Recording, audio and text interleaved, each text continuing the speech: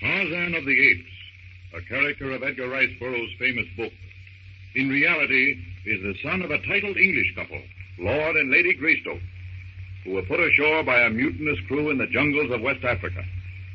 The maroon couple were left with tools and firearms, and Tarzan's mother and father built the little hut in which Tarzan is born a year afterward.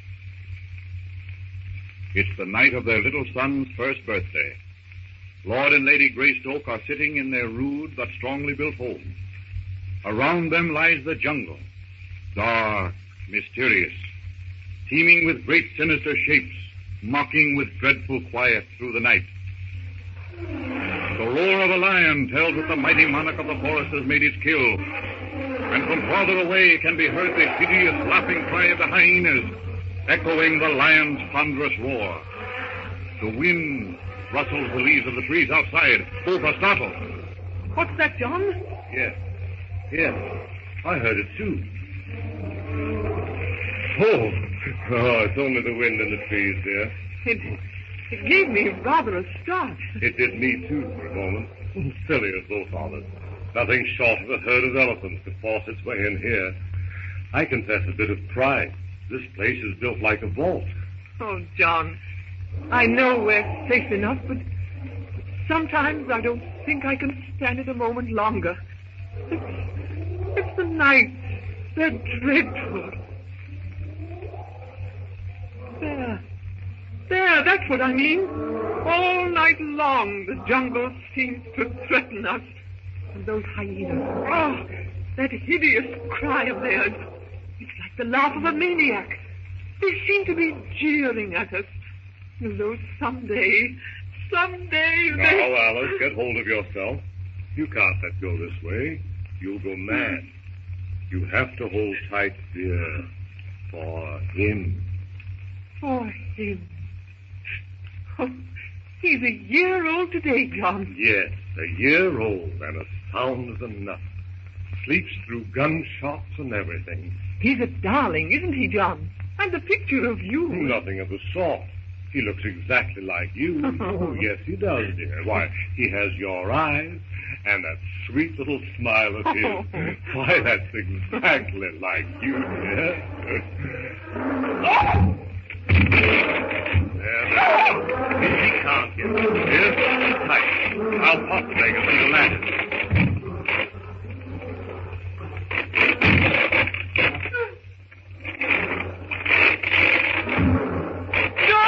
He'll burst the door down. I know he will. Look at the bar. Hush. Turn down that lamp so if I can get a bead on the beggar through here. All right. There. Don't get your face too close to the lattice. He may strike through. There. See through here. He's a big brute. I don't want to look. Shoot him, John. Shoot him. There, dear. Hold steady. And we'll have a lion skin to wrap the baby in. Hurry, John. Hurry. Every time he claws the door, it gives terribly. Lord, he must be hungry to come up this way. Oh, his eyes. They're terrible. And those horrible teeth. Oh. Stand away from my arm. Oh, I put that one right down his throat. Another one will settle him. There, that finishes the liar. It's all over, dear. Why, he's as dead as a door now. Don't be frightened. Oh, John. I'm sorry to go to pieces this way. Really I am, but you know, the last few days, I've had a terrible premonition that something would happen. It's all silly, I know, but I can't escape this dreadful feeling. You're just nervous, that's all.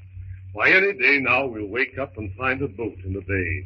And you and I and the little chap there will go sailing back to England. Oh, it's been 2 years now, and there's been no boat. 2 terrible years, John. Why, Alice, I can't understand this in you at all. Oh, buck up, my girl. Don't let it get you this way. Oh, I'm sorry, John. It's like a terrible threat hanging over. Listen to the jungle now. Why, there isn't a sound. No, that shot quieted them for a little while, but the silences are the worst of all. The silence means that something awful and dreadful is passing through the jungle. Yeah, the silence is broken for you. A panther. Oh, John, I hate to show the white feather like this, and I shan't do it again. Now there, that's a promise. White feather? Oh, why, rot. You've been marvelous, Alice. This infernal jungle is bound to get you once in a while. Come on, kiss me and forget it. Gladly, sir. John, which one of our neighbors is that? A bull? It's the apes I hate worst of all. They're so human and yet so far from human. Those long, powerful arms, their awkward gait, and the terrific speed in which they swing and leap from branch to branch. They are nasty beggars. That one you shot yesterday. Oh, those nasty, close-set eyes and yellow fangs. Come on now. Forget it.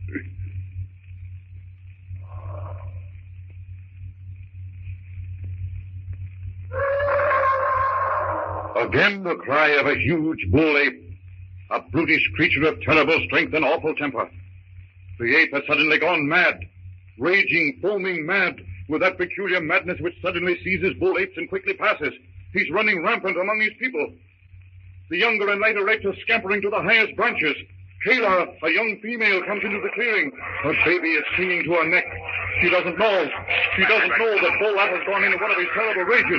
Bolat spies her. The others yell hoarse cries of warning. He's bearing down on her. She leaps from branch to branch. He has her by the ankle. She breaks loose. Up the tree she goes. Bolat behind her. She makes a terrific leap to another tree. She makes it. The jaw tears her baby's grip loose from its mother's neck. It falls to the ground with a thud. Bolat's roaring grows fainter, as he hurls his powerful body through the trees.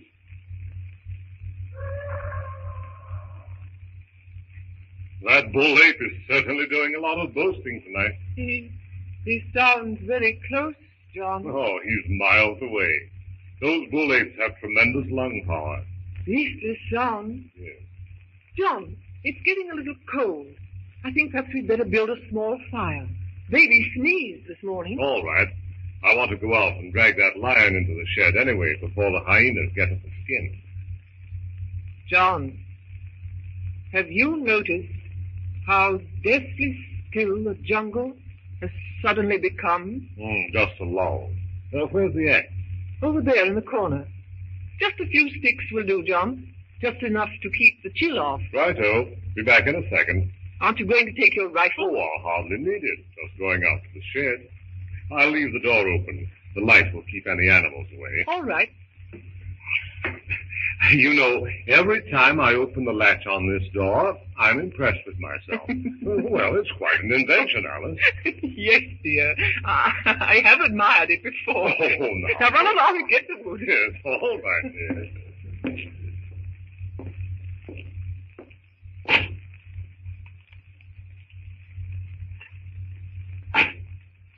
The sound of Greystoke's axe echoes through the strangely silent jungle. Greystoke doesn't notice the fearful tenseness of the silence. The jungle is cringing away from a monstrous shadow which moves ominously through the hushed and fearful night.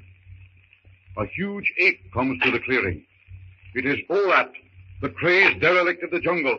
He halts. His insane, bloodshot eyes catch sight of the unsuspecting Greystoke. They gleam hatred from beneath his shaggy brows. He bares his fangs as though in a horrid snarl, but no sound comes from his great throat. Slowly, noiselessly, the 350 pounds of stifled rage moves across the clearing. Bolt upright, his mighty arms dangling loose at his sides. A shadow falls across the log which Greystoke is chopping. He looks up into the beastly, snarling face of the brute. Oh! The ape makes a lunge at Greystoke. Out! Close the door! Greystoke raises his axe, brings it down with terrific force. The ape catches the axe in his terrible hands and flings it from him. With bared fangs, he leaps at Greystoke.